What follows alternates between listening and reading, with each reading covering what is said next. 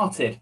Okay, so good morning. My name is Dr. Dan Gordon. I am an associate professor in cardiorespiratory exercise physiology at Anglia Ruskin, based in Cambridge.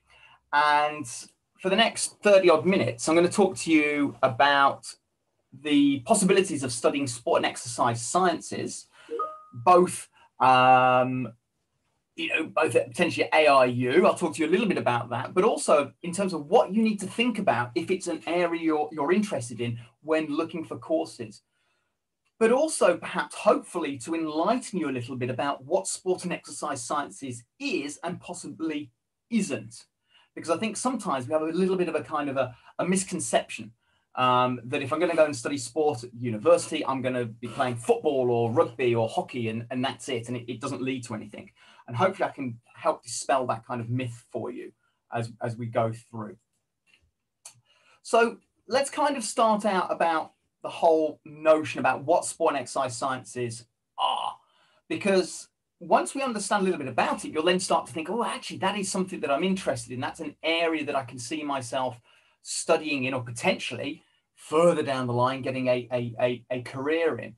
Now, you're in that position where you are starting to look, you're starting to think about what you want to study at university. And one of the things I would say is that don't get so preoccupied. I think we get really, really obsessed by trying to pick the right course or the right area. And we think that that is going to change, that basically sets us on that path for the rest of our lives.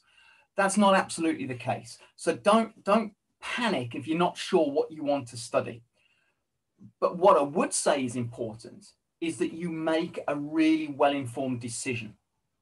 So you have to do your homework. Okay, so you have to start to think a little bit about, well, what is it I'm looking for when I'm going to university? It doesn't matter whether you want to study sport and exercise science or medicine or dentistry or art or whatever it is.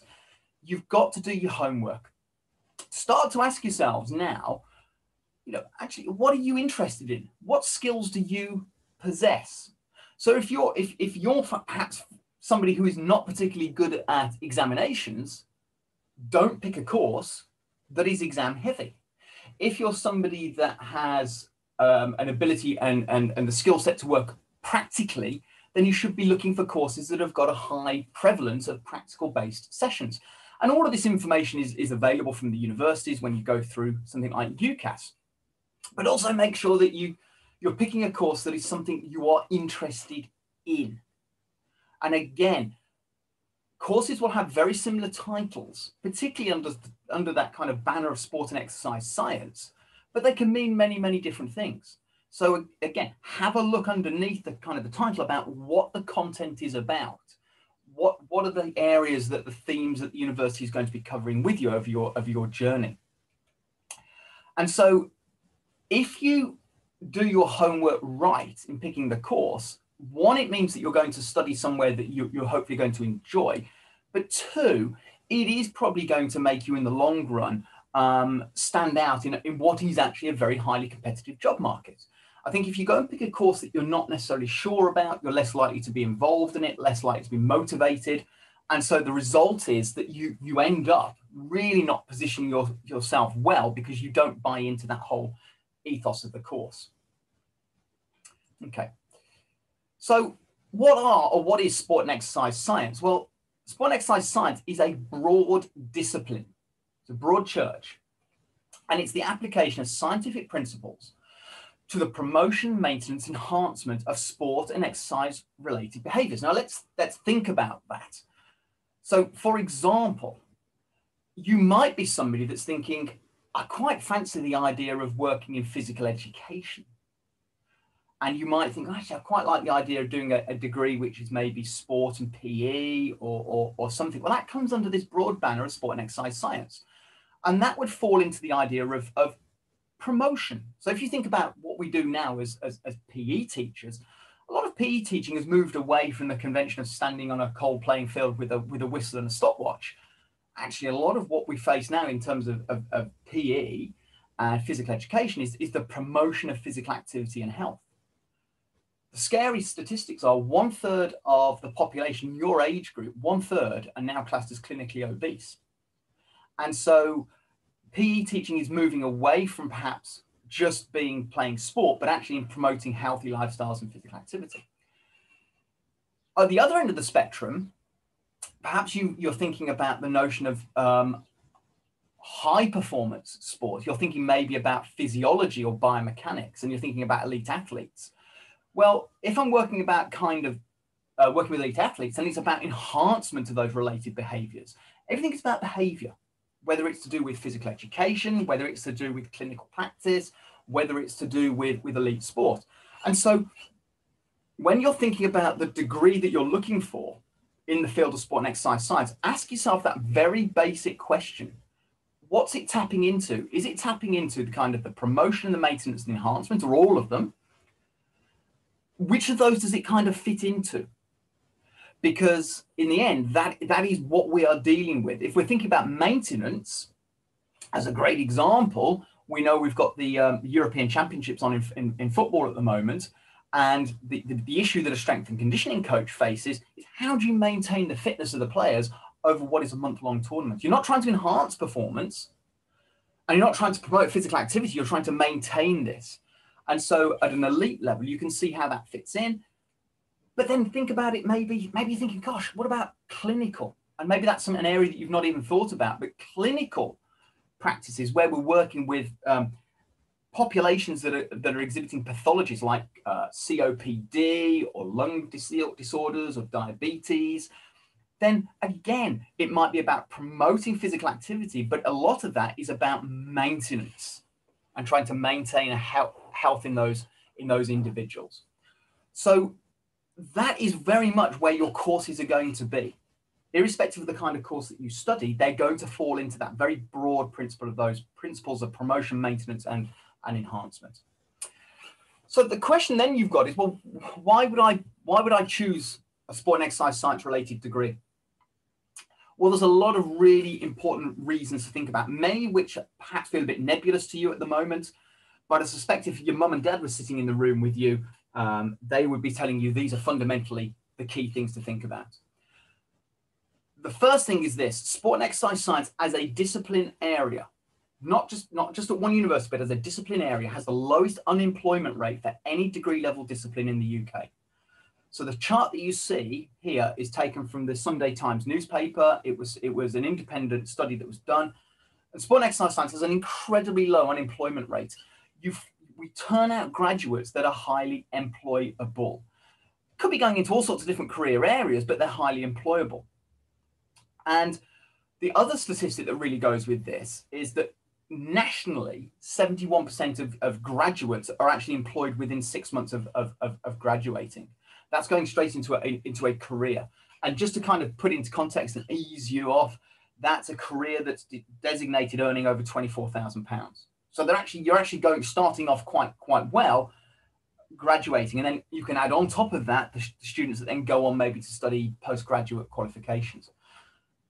Fundamentally, in the end, that is what this is about. And I know that's quite a scary thing to be thinking about, but fundamentally, you're going to university to clearly have a great time at university and study something you're interested in. But at the end, it's got to have a benefit. You're going to be paying an awful lot of money to go to university.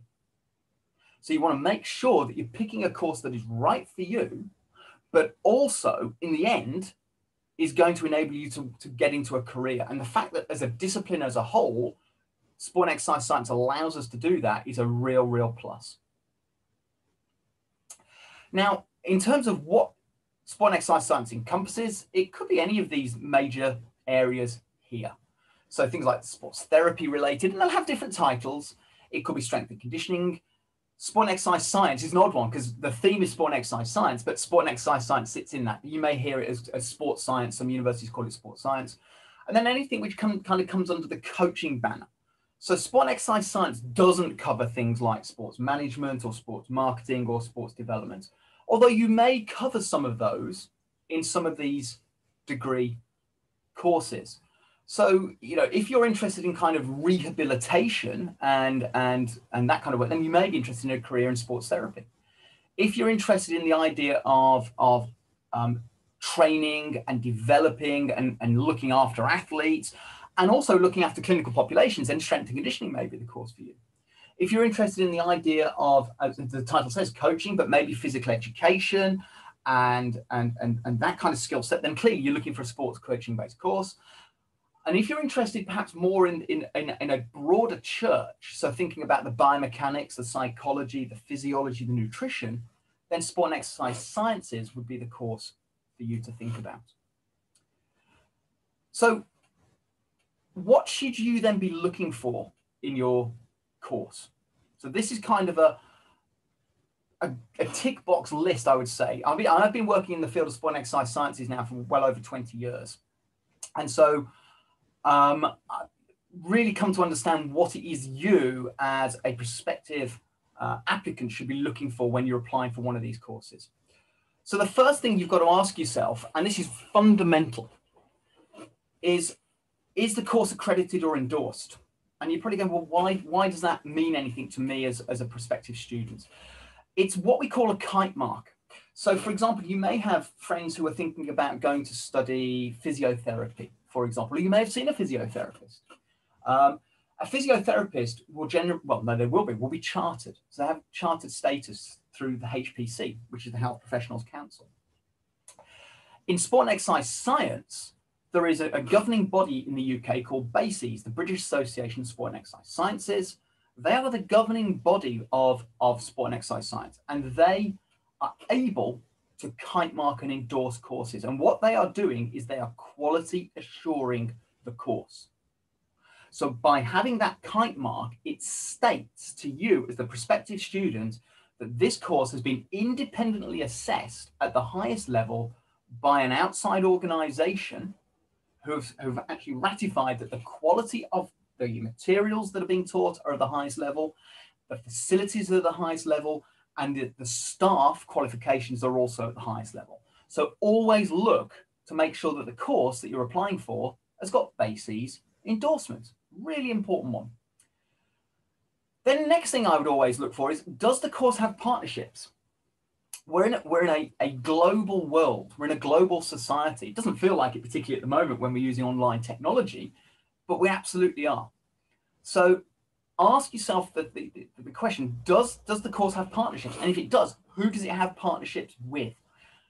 So for example, does the course have partnerships with maybe professional football clubs or professional sports teams? Or is it linked to the NHS? These are really important because they will enable you to gain skills outside of the course, so actually in the real world, maybe in high performance sport, maybe in clinical practice. If you're interested in physical education, does the course have connections to both primary and secondary schools? Does the course have opportunities, some courses do, for you to go and spend 6 months of the course studying abroad? It's a fantastic opportunity to have. So really important to look for those. And then the other thing I would ask, and I think we often forget to think about this, is are the staff suitably qualified? So yeah, PhDs, yeah, okay. But the one I would say, if you really do your homework, is find out whether staff have got what is called FHEA. They are at least what we call fellows of the Higher Education Academy. It's like your teachers that you've got with you having done something like a PGC or a PG Cert or having a BEd.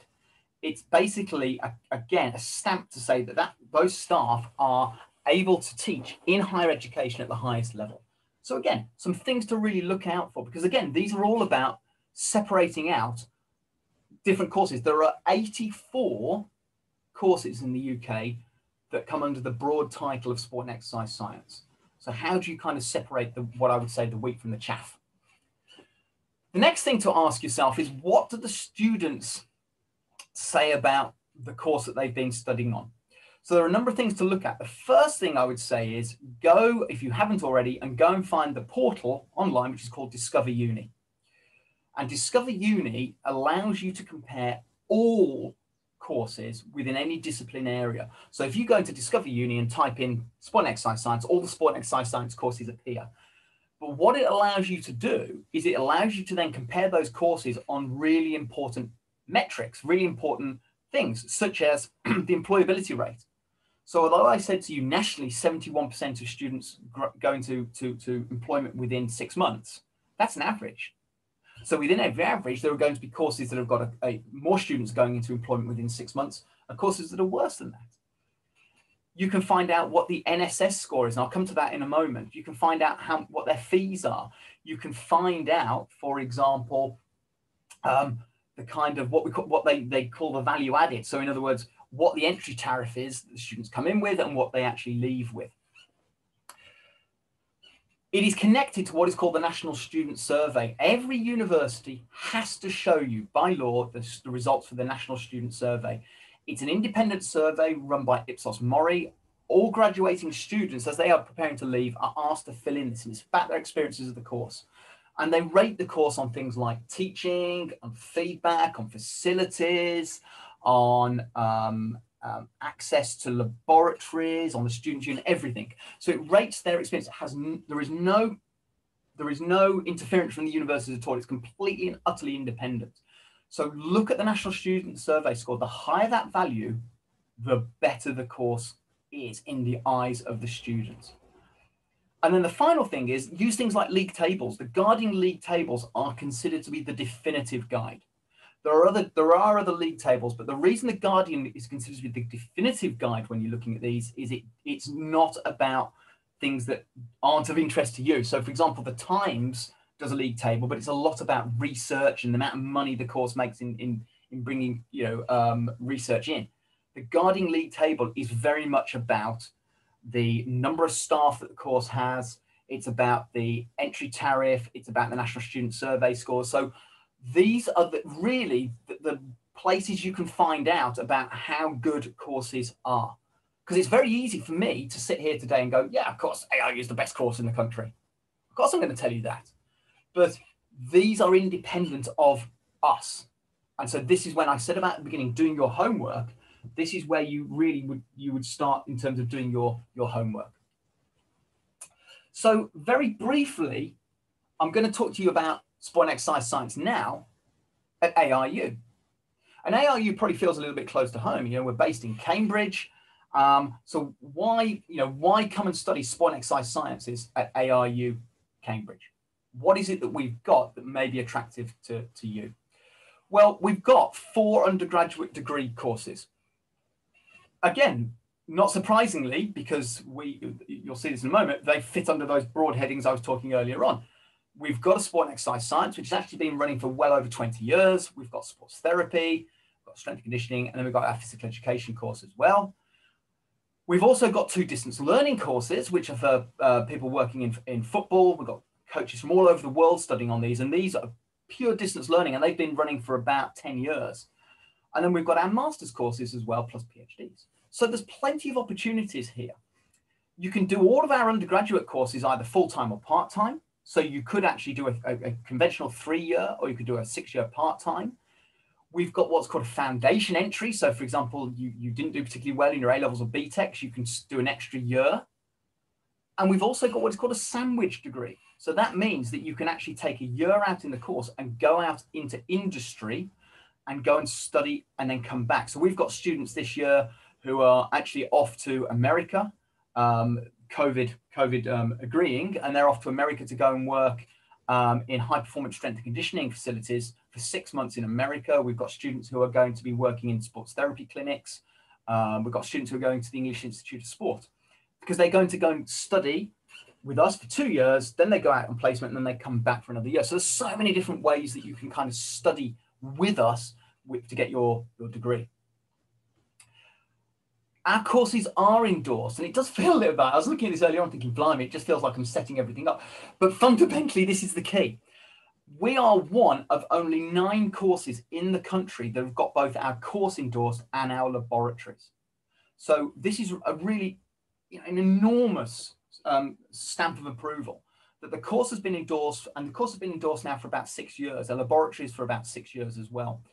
So this is saying that our work in terms of what we do at undergraduate is recognized at the highest level, but also the work that we do within our laboratories in terms of research and athlete support is also of the highest level. And as a student, you access those facilities. Additionally, you may have heard of this organization, Our undergraduate course is also accredited by CIMSPA, which is the Chartered Institute for Management of Sport and Physical Activity, which means that then we can offer CIMSPA endorsed additional learning on top of the degree. So not only are you going to come out with your degree, but we're also able to then give you CIMSPA-based courses in things like health and safety, in relation to strength and conditioning, additional courses to do with therapy, additional courses to do with coaching.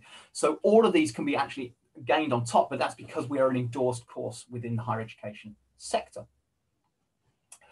Our facility is a fantastic facility. So this is us at the bottom left. This is Sport and Exercise Sciences in Cambridge. We have that building for Sport and Exercise Sciences, our laboratories, one of which is what you can see on the ground floor. That is one of ours. That is our primarily our biomechanics laboratory, which is a 30-meter long biomechanics laboratory. We've got 7 labs, and they are based on the ground floor. You've got your own cafe area, which you can see at the top. Bike racks, very important in Cambridge, but all your teaching facilities are here. So our lecture theatres, our team-based learning rooms, everything is based in this one facility. It is a 5-minute walk to the main campus where the Students' Union and all other facilities are based, but it allows you to become part of a very tight-knit kind of cohort of students. Big thing, though, is that we focus on is employability skills. It's no good you studying for a course and actually at the end of it, you've just studied and you've gained knowledge. We want you to develop your employability skills.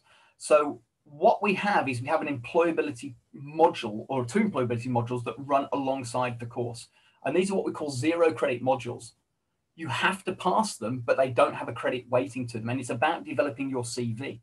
So you have to go out and get experience in maybe coaching or working as part of our consultancy team. So we run a consultancy team for physiological testing, or you have to go and attend some of the Excellence in Sport lectures, or you have to go to conferences.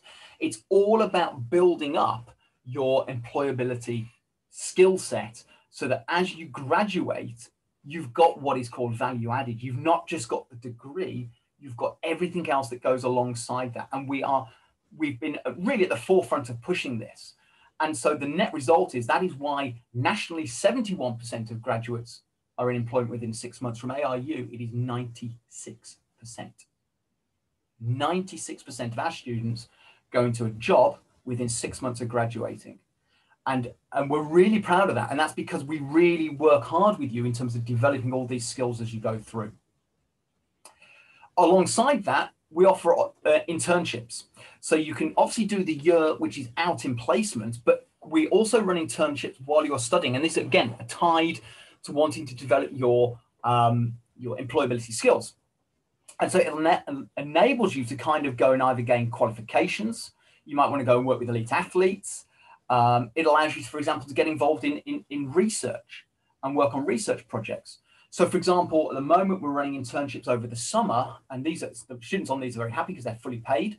I've got a student at the moment who's working on an international research study, which is to do with the benefits of exercise to people with Down syndrome. And it's a collaboration with Google and Brain HQ, and it's Canada. It's a fantastic opportunity. We've had students going to the EESA. So we've had students on placement at the European Space Agency. We've had students who go and get experience in the NHS working clinically, or British Rowing. We have a large number of placements. You can boo, I mean, you're Peterborough, you can boo, of course, at Cambridge United, who take our students to do things like performance analysis, physiological testing. We can really find the opportunities for you. And anytime an opportunity comes up, we allow you to go into that. And again, these sit alongside your degree. So these are not taking time out, though that's kind of if you do a placement year, but these might be anything from 3 to 6 hours per week. And then I mentioned the National Student Survey. So I just thought I'd leave this and just pause. This is the last round of results that we got. So this is summer 2020, and this is what our graduates rated our course. And remember, this is completely independent of us. We have no say in terms of what their opinions are of the course. So an incredible set of results. Now, what I will say is this is not a flash in the pan. In 2015, we were the only course in the UK, not in sport, but in the UK, to score 100% on every single category. Every single category. We have consistently achieved the highest scores in any sport and exercise science course in the UK for the National Student Survey. So clearly we are doing something right in terms of the eyes of our students. We're clearly doing something right in terms of getting our students out into employment. And then you go, well, okay, yeah, what about the Guardian League table? Well, we are the #1 ranked course in the UK for sport and exercise sciences. You can see us sitting plumb top there. And, you know, you look who's below us. And of course, the courses that everybody thinks about, people like Loughborough, you might think about Birmingham or Bath, they're down there. If you're thinking, by the way, about Leeds, for example, everybody talks about Leeds. Leeds is ranked 84th out of 84. Okay. You have to ask yourself, why is that the case? Well, we score very, very highly on, clearly student satisfaction is good. Teaching is obviously good. Staff-student ratio is high. But also, for example, we do well in terms of our conversion rate. Our entry tariff is a lot lower than many other courses, but our success is really high in terms of getting students out into the bigger, wider world. Okay, I suspect I'm just about on time. I think I had about 35 minutes with you guys. So if you want to kind of find out more, I'm happy to answer questions in a minute, but if you want to find out more, that's where you can find us in terms of our website. We've got open days. We're on Twitter, we're on Instagram, we're on Facebook, and so on. Yeah, happy to answer some questions if there are any questions through the chat or however you want to posit those for me.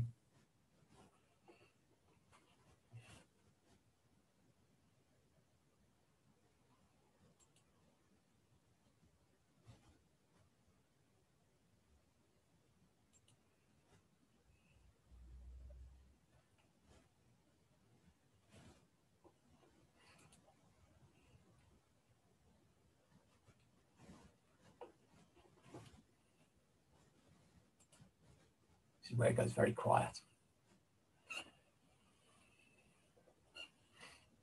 No problem.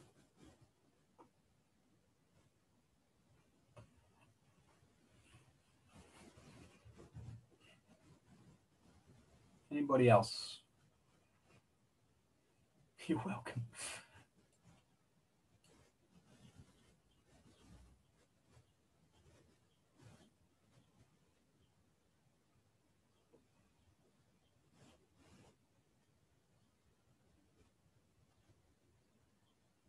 Just waiting for the other group, see if anybody else in the other group's got a question.